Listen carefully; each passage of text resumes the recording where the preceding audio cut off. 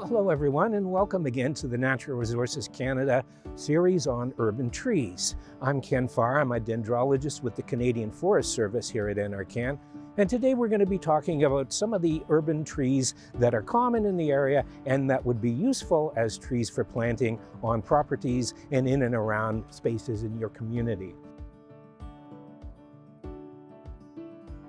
Well, here again is a choice of urban trees that is definitely off the beaten path. This is a tulip tree, or a yellow wood, Liriodendron tulipifera. It's actually in the magnolia family.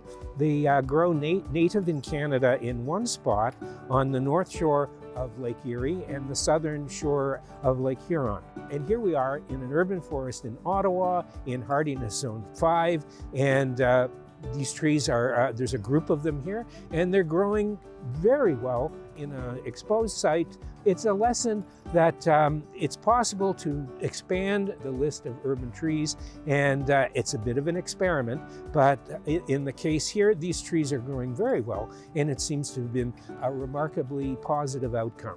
So what's interesting about this tree? Extremely fast growth. The largest broadleaf tree in eastern North America. The pioneer settlers called it Apollo of the woods because it was so large and so rapid growing. And if you look at these trees, they have an interesting form. They have a single stem from the very base of the tree right to the tip. It's called excurrent growth, unlike things like maple trees where the tree breaks up into a whole complex of branches.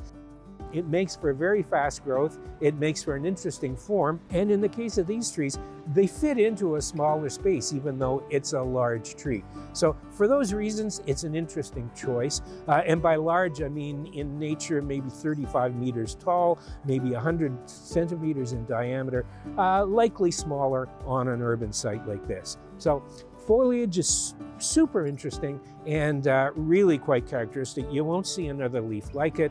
It's as though someone has taken scissors and cut the tip off the leaf itself. So you've got kind of 5 main lobes, and it looks as though the top of the leaf has been cut away. Nice yellow autumn color, as you can see.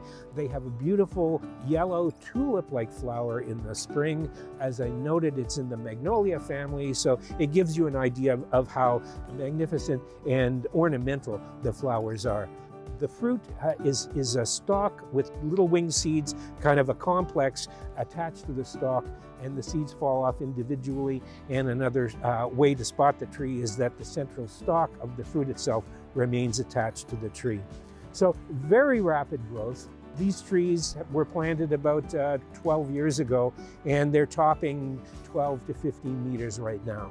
I would say be judicious about where you plant them. They are beside a street here, but they're sheltered by other trees all around them. I wouldn't suggest planting them as a boulevard tree, but certainly if you've got a green space where there's a little shelter existing, they'll do well.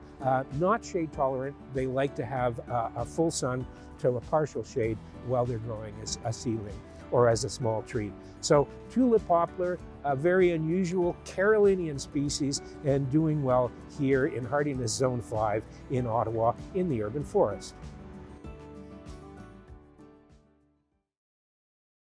If you like this video, let us know with a thumbs up. Click on the logo below to subscribe to the Simply Science channel and click the bell icon to be notified when we upload new videos.